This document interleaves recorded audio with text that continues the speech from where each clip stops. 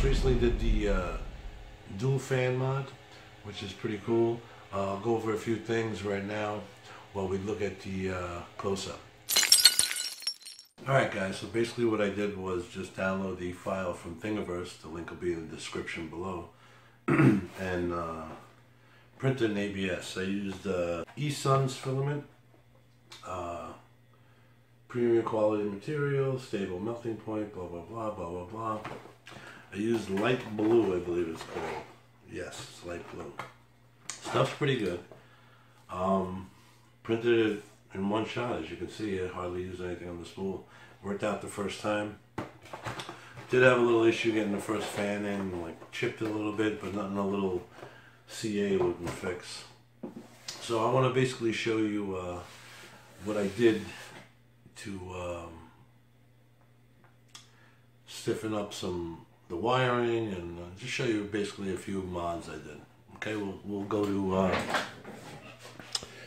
I'm not great at the whole camera thing, but we'll go here to a few benchies. I'll show you the little benchies and go over some stuff.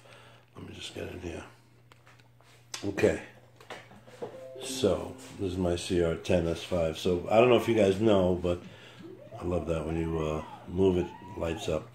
So basically, I did upgrade the glass to 1/4 inch, which helped out a lot.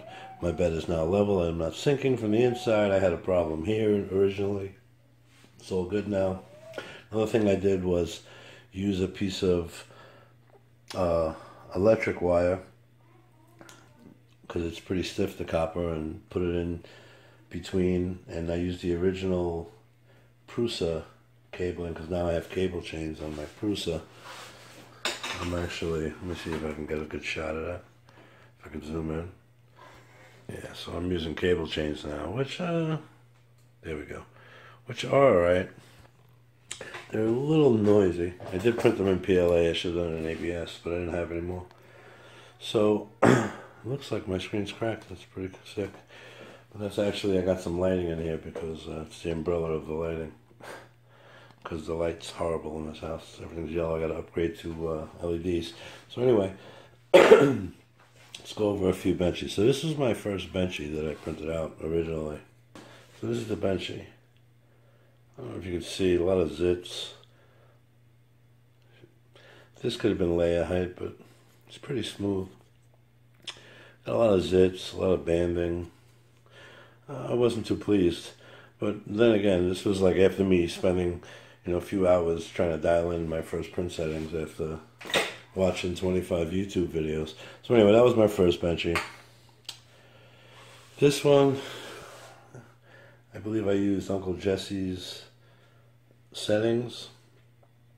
Yeah, it's helped out a little bit, but the bottom came up pretty good, but you can't see the lettering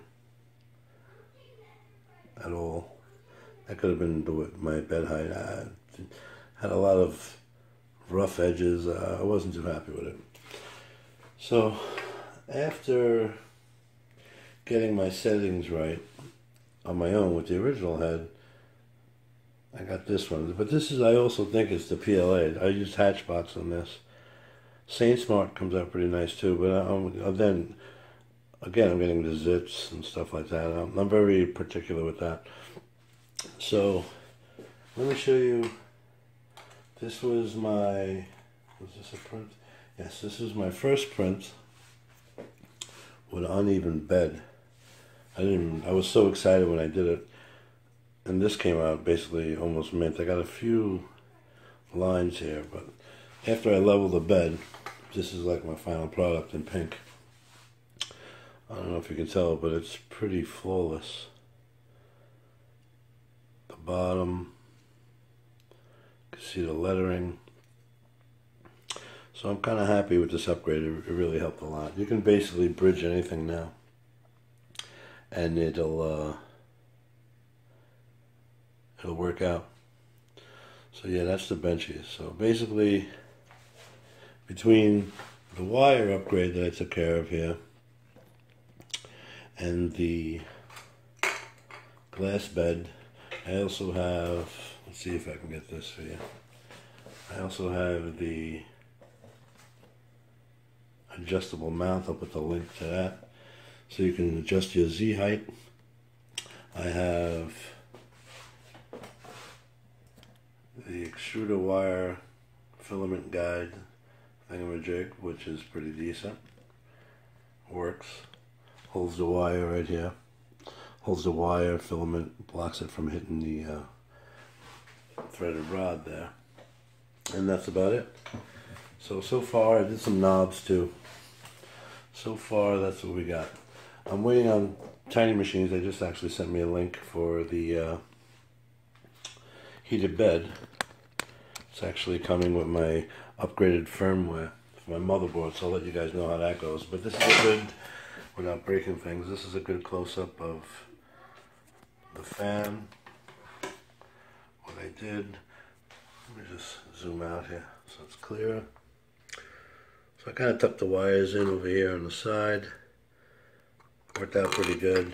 Just be careful when you put this in, make sure your extruder's straight, because the first time I did it was on like a tilt, I didn't realize it. You have to adjust it before you tighten the screws. So that's what it looks like for the front. It's a little side view. Here's my little clip that I created for the S5. I'll put that in the description too, which was a remix from someone else's design. Just made it fit my machine. So other than that, this is the CR-10 S5 upgraded dual fan extruder. Pretty good. Alright guys, have a good one.